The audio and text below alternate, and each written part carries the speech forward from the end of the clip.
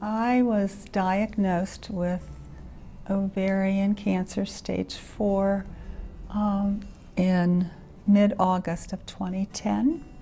I had been losing a lot of energy and going from doctor to doctor trying to figure out what was wrong, and finally we nailed it, and that's where I started.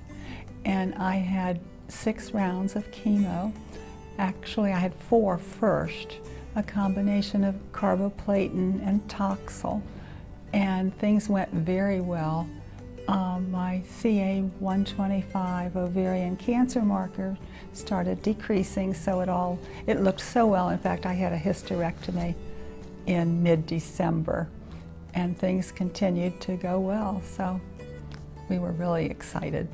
I came here in January in a wheelchair, and I was just so impressed with the facility, the staff, the caring, the holistic approach from Anne, the oncology nurse and facilitator, through the staff at the desk. My physical therapist, Dawn, was terrific, and I knew they really cared about me, and they were there pushing, Dawn particularly, not so gentle at times, but I'm here because of her.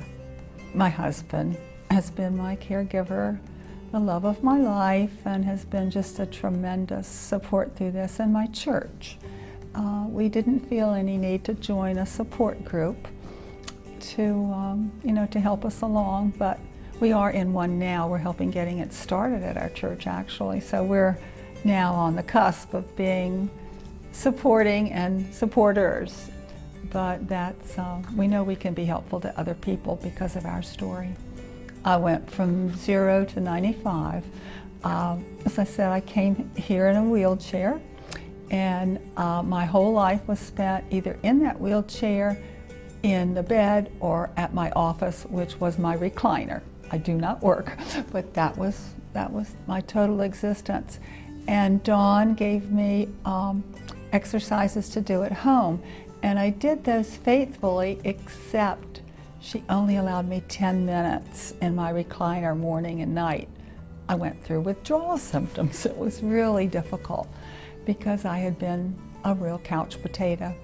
So that, by her gently forcing me to get up and go, I was able to get my energy back and start doing more things around the house. I mean, at first I could take care of myself with help getting into the shower, but I couldn't cook, I couldn't focus, I couldn't read, do crossword puzzles, or any of the things that I love to do. So I was able to build up my endurance because of this program so that I could return to my normal self. I wasn't completely active, obviously, but I got rid of the wheelchair, walkers, canes, and was able to go on my own.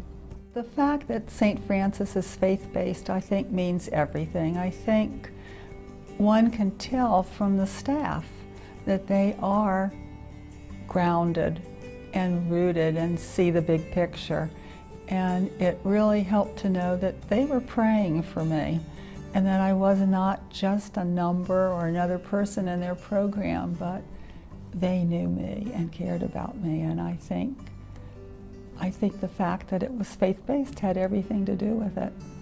My message of hope would be to tell people that never give up. You just have to get out of that recliner and, like the Nike commercial, just do it.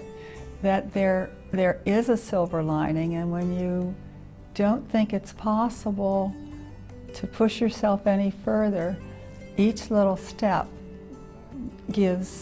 it gave me more encouragement that I could do it. It helped my stamina, my endurance, my self-confidence, and it's really helped me now because I have had to go back into chemo 2 days ago, and I'm in such better shape than I was when I started last August with chemo. So I know when I could do it then, that I'm going to be fine now, and that's a wonderful, hopeful thing.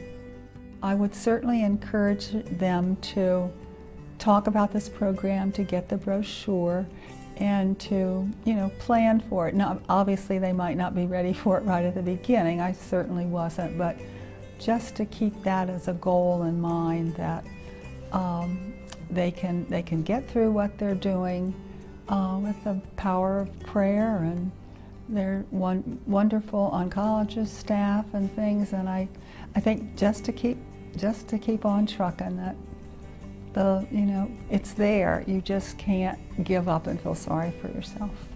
I would just like to add that I was so very blessed to be able to be a part of this. The timing was perfect, and the Dawn particularly pushing me along just helped me, that I know I would never have done that on my own. I mean, I would have known it in my head, but that recliner kind of called me, and it would have been too easy to just give in to that and not move on.